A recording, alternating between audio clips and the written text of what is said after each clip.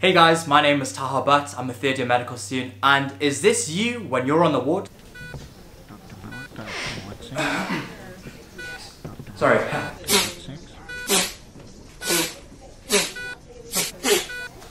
I literally have no idea what the f I'm doing right now, bro. Do you wish you could walk onto the ward like this? No chance, so that's what you got. Up against a machine too strong. Yo, what one? Any patients need poking out with a butterfly needle, you know? Today I'll be giving you guys some tips on how to become more comfortable and more confident when on the wards. Not only will this make your experience more enjoyable, but also you'll learn a lot more from your experience. You'll see a lot more patients, you'll do a lot more stuff because you're more confident.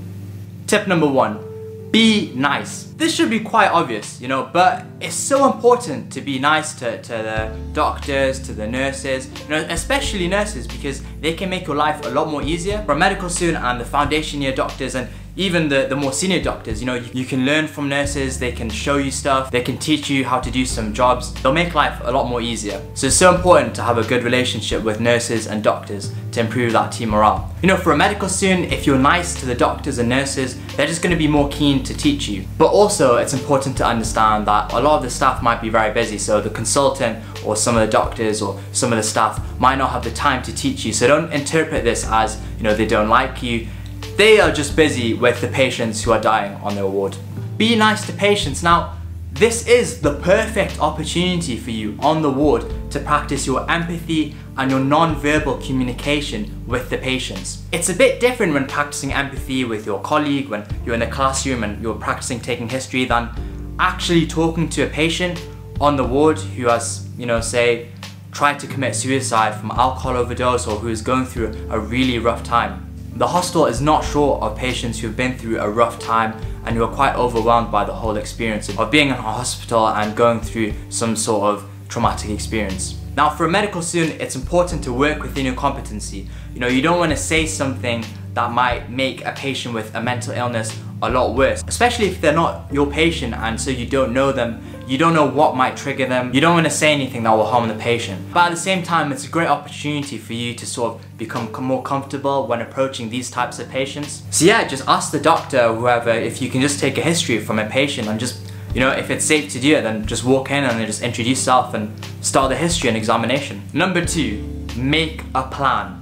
So before you go into the ward, make a mental note or sort of write down a list of some of the things you want to do and want to learn and see. Now, at the very beginning, when you're just starting your clinical placement years, you know, you might be nervous, which is very normal. You might want to just follow the doctor around on their ward round. I just shadow them and maybe, you know, do a few little stuff. You know, just getting used to the environment and customizing yourself to who people are, where stuff is, and learning how the handover and ward round actually works. But I'd say after sort of the second or third time of doing that, the ward round sometimes can be a bit boring, especially if you're not doing anything and especially if you're not too involved. It's much more exciting and valuable experience if you go in and actually do stuff. So make a mental note or write down, you know, how many bloods you want to do, what are the sign-offs you want to do, you know, if you want to take OBS, if you want to take a clinical examination history from a few patients. If you can, find an F1 or F2, and if they ask you what you want to do, just tell them, or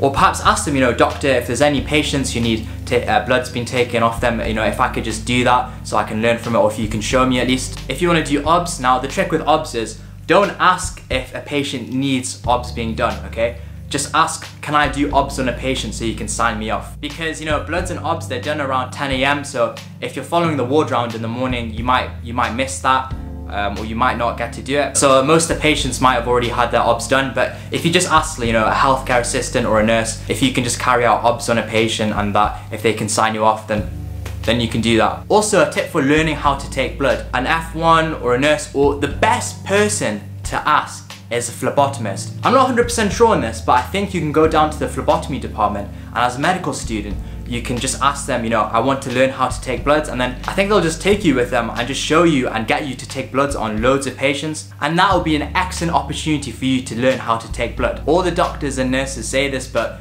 you'll end up just finding whatever way works best for you. You know, you'll find your own technique for taking blood. Some people prefer, you know, the venous section with the vacutainer over the butterfly, and some people prefer the other way around. You'll just find whatever works best for you. At the end of the day, you need to get stuff signed off in your clinical years. So get them signed off. It's important to get these skills signed off early on because you don't want to leave them till the last second. And as a medical student, you need to get quite a few skills signed off to pass that year. Number 3, do not worry about harming the patient when you're helping them.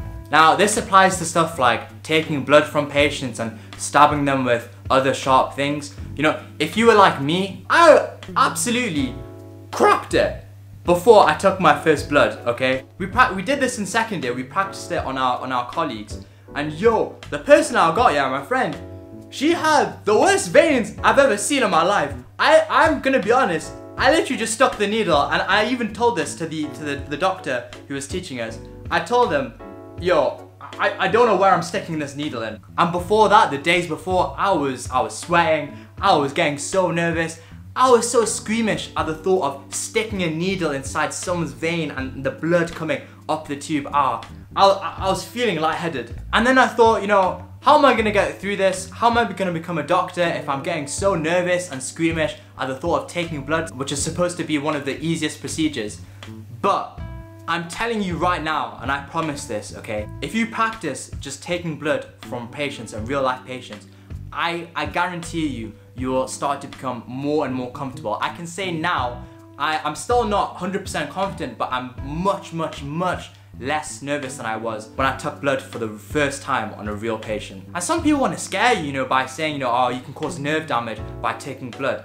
Bro, I'm pretty sure you really need to like properly stab them really badly to cause permanent nerve damage. You need to like really want to do damage. Like serious questions would be asked if you cause nerve damage in a patient. Alright, I'm just gonna take blood from you now. Expect a sharp scratch, alright? Okay, doctor. Sharp scratch incoming, alright?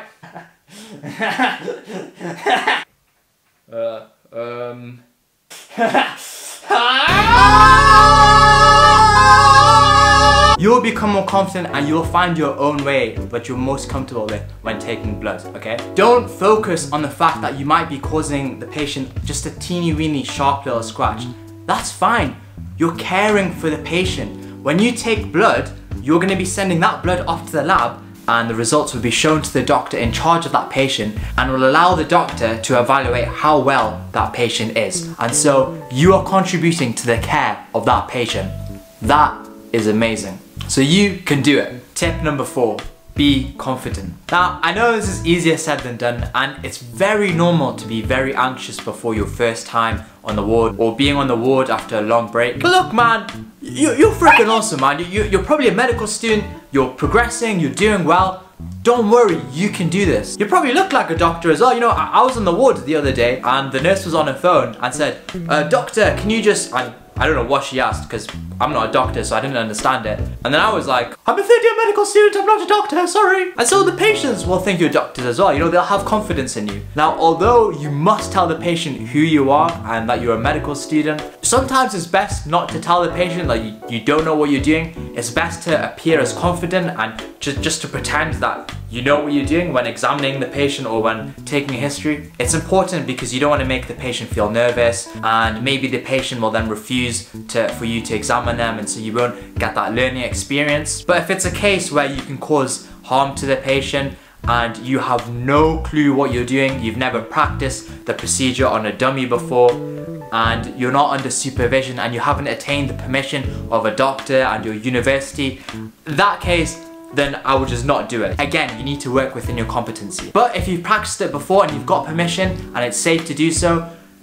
just be confident in yourself and appear confident. It's okay to make mistakes as well. You know, this is a time for you to learn. You go to the classroom to learn. You're not there to show off, okay? So it's fine, you can make mistakes, just learn from them, learn techniques from the doctors, make sure to listen closely to what your doctor or the nurse who's supervising you, what they're saying and what their feedback is. Just have a go, and if you pretend you're confident, then the patient is going to think you know what you're doing, and that's what's important. So just to summarize, be nice to the doctors and nurses, you know, they'll be more keen to teach you, you'll learn a lot more. Talk to more patients, you know, with the permission of the doctors or the staff on the ward.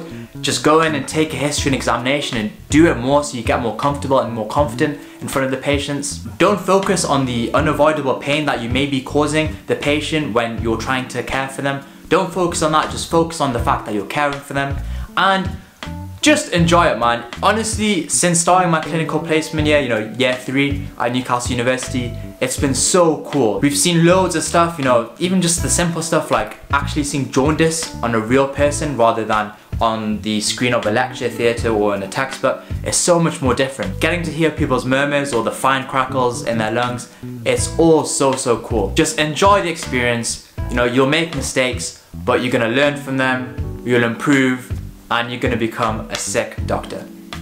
Thanks.